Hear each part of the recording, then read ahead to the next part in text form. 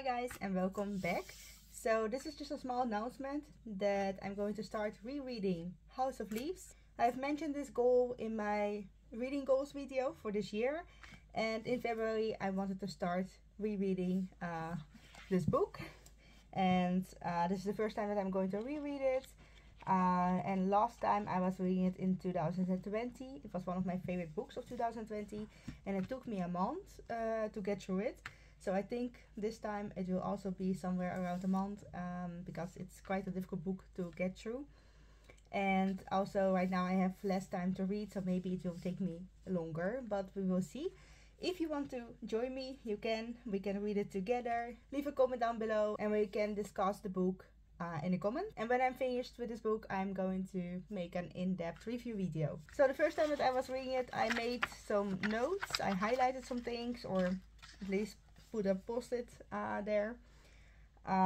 This time I'm going to highlight things again, but this time I'm going to use different color, which is the purple one. So purple will be my rereading color, and I will go in and highlight things that I have missed the first time, which is I think a lot.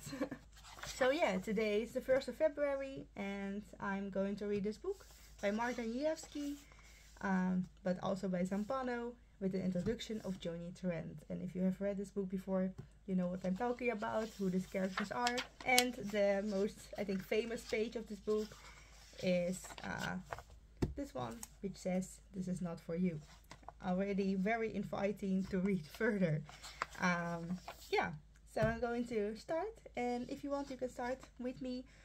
Some tips for reading this book, because it's my second time, I already know how I'm going to start and yeah, how I'm going to read it.